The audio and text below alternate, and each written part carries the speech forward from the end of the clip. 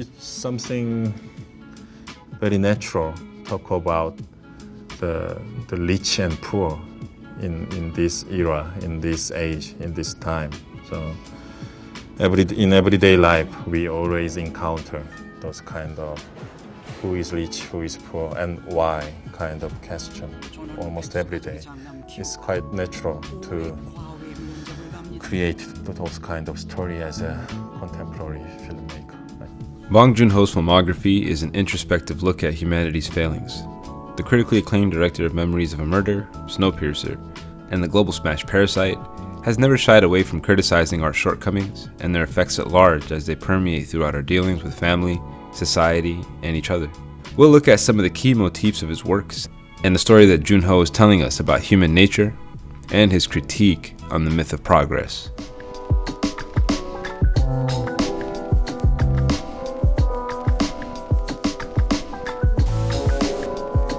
In comparison with the Genesis story, the modern myth in which humanity is marching toward a better future is mere superstition.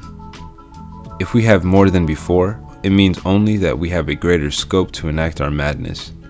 The message of Genesis is that the most vital areas of human life there can be no progress, only an unending struggle with our nature. John Gray, The Silence of Animals. In the writings of John Gray, which we'll use to analyze these films, he challenges that these ideas of reason, science, progress, aim to rid us of our true nature. The reason why these higher pursuits fail us in our quest to evolve beyond the animal, they are just crutches to hide from the truth that we are at our core animals that have no purpose, stranded on a rock that we're actively trying to break, hurtling past celestial bodies into a meaningless ether.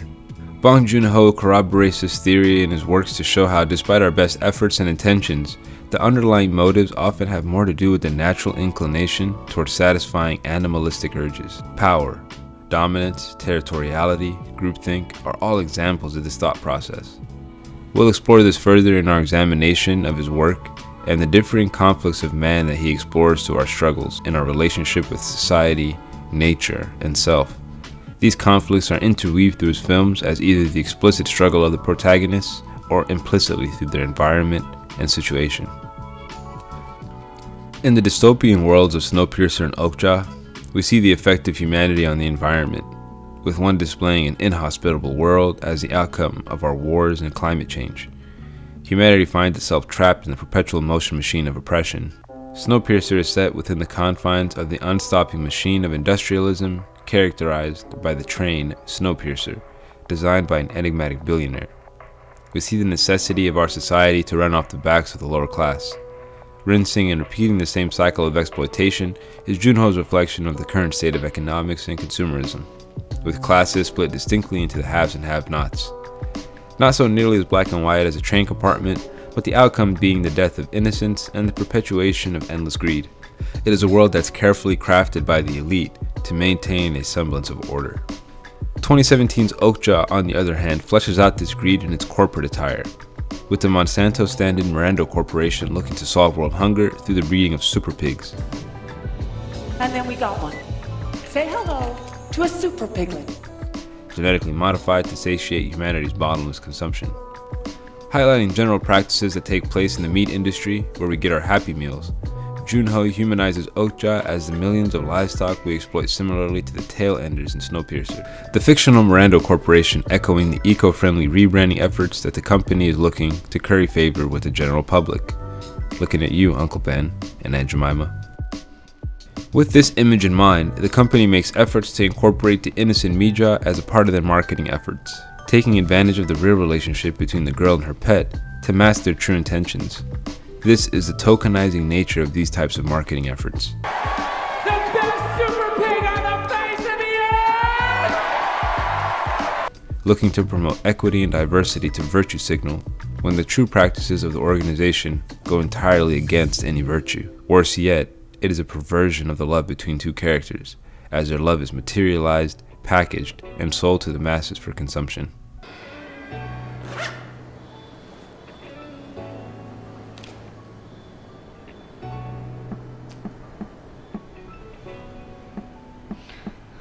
I want to buy Okja. Alive.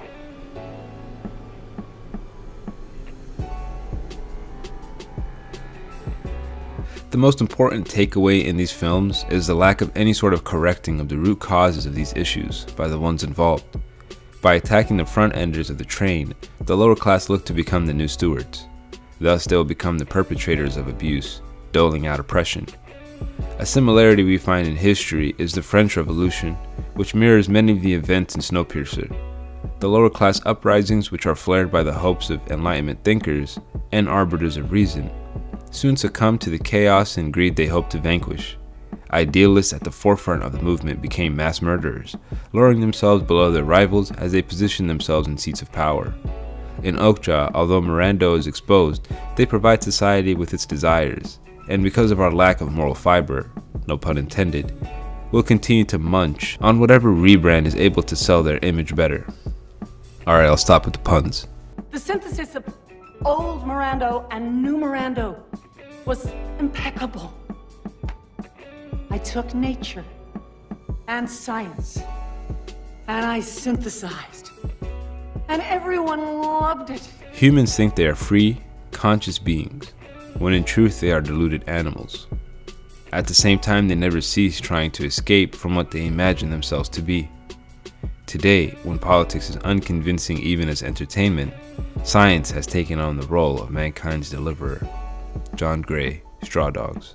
In both prior films, we've created societies that value our conflict. Snowpiercer, although quite heavy-handed, was specifically around classism and class warfare. These themes are more subtly examined in the film Parasite, where we follow the Kim family's infiltration of high society through their relationship with the wealthy Park family. Upon learning of a tutoring opportunity with the Parks, the son jumps at the chance to con his family into the home of the Parks. This first instance of deceit against the Parks is a first critique against the roots of the society. Despite the image of the members of the Kim family as capable employees, their social status would cause them to not be considered for the roles. Critiquing nepotism, it is considered a con when the poor engage in it. They use their new jobs to level up from their current stations as cellar dwellers, considered by society as no more than pests or parasites, completing their infiltration of upper-class life. More stuff won't make you more happy.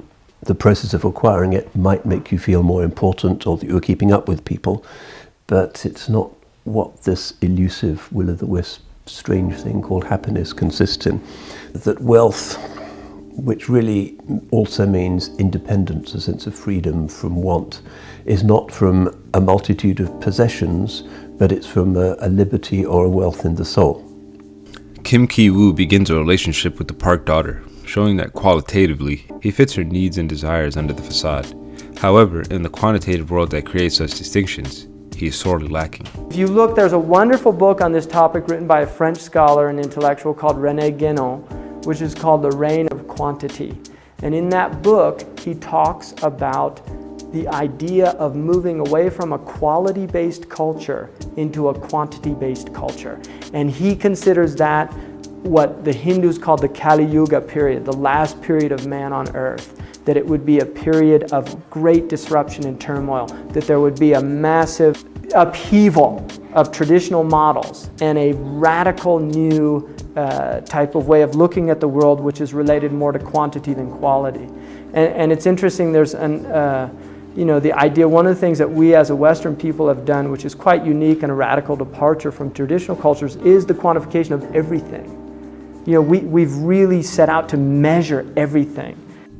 His sister, the capable, intelligent Kim Ki-jung, has the easiest time fitting amongst the high crowd, her brother noticing how well she fits into their group.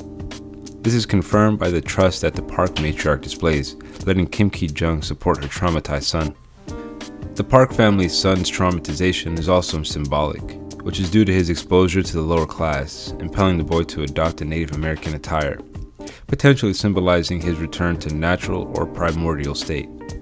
On the opposite end, his parents fetishize poverty as they roleplay the exotic and fantastical world of the lower class.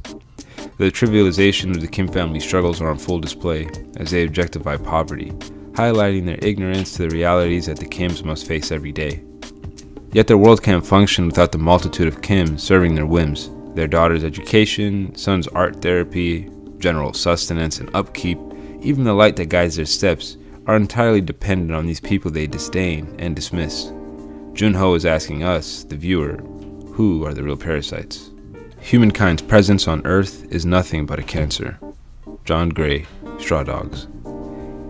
His film The Host is the mirror of Parasite in both theme and symbolism. In The Host, the monster symbolizes nature perverted by man. From the ooze of toxic waste, the host is born, and it is humans that are the cancer.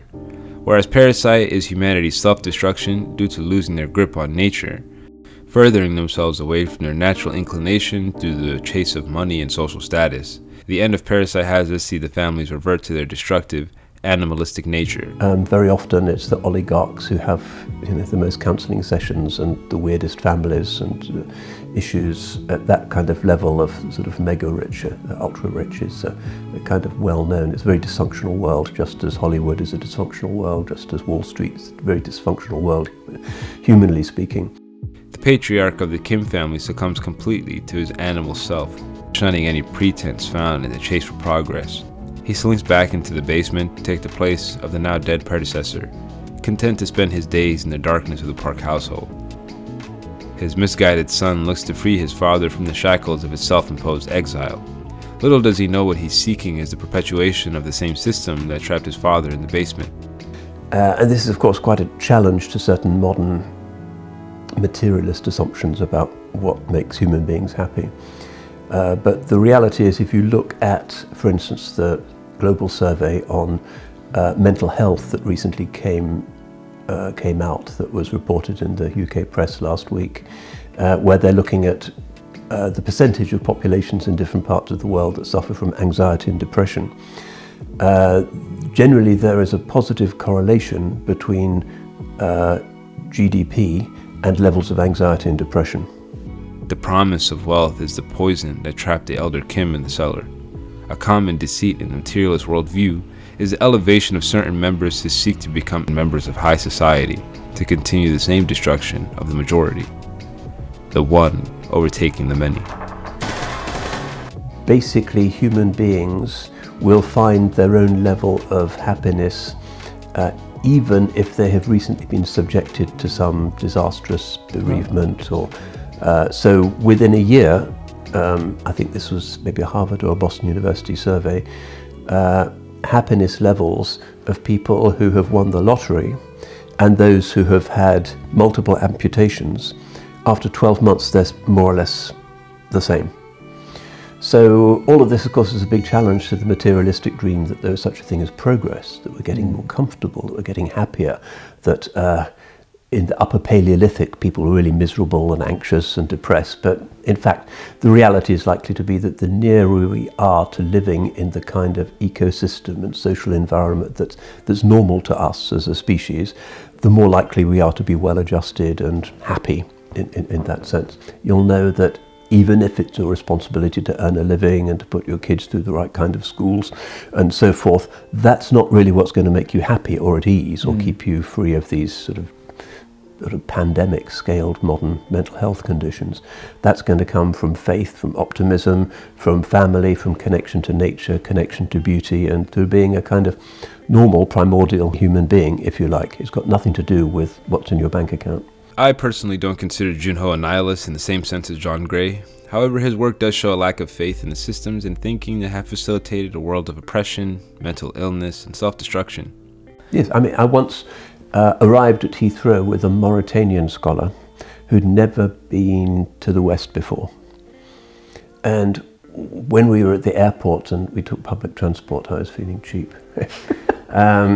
He asked me, has there been some catastrophe, some karitha? Because everybody in the tube was looking kind of worried and unhappy. They all looked kind of as if an imminent asteroid impact was threatening the planet. They look really worried. In his village in Mauritania, where people don't have anything, they have to walk a mile for water, everybody's kind of smiling and the women are laughing and it's cheerful. And this, of course, is a very subversive realization, although it's kind of obvious, you travel a bit and you see it, to the whole idea that there must be growth and there must be progress and we must get richer and we must buy more stuff and consume more stuff and throw away more stuff. It's the precise opposite of both the socialist and the capitalist model, which all assume that human beings are greedy and will be happy when their greed is satisfied. The last shot of his films tell a different story. and they're usually the same, with the characters staring into a distance, trying to understand their reflection in the audience. He shows us what he considers to be of value in these shots, which is the essential thing humanity possesses: the ability to connect with other people, foster community, relationships, and above all, family. It is no surprise that the survivors in his films are the ones that prioritize the existence of family. In Okja, Mija stares into the distance, smiling at the return of her companion. In Snowpiercer, a clairvoyant child survives a derailed train wreck, symbolizing the overcoming of the spiritual against the material. As the machine comes to a halt, it's the metaphysical that has outlasted the physical. It is these families staring into the emptiness of wilderness, a blanket of snow to show new beginnings, new respect, and hopefully a new path. Bong Joon Ho explores our humanity in these shots, and his hope is that we will leave the material behind to embrace the spirit, family, and those connections that are above the tangible, the qualitative over the quantitative. We simply have to shut down the mega machine. Nice. Thanks for watching. As always, like and subscribe if you enjoy the content. Follow me on socials pinned in the comments below, and support me on Patreon as well to improve this channel. All the links are in the description. Thank you for watching.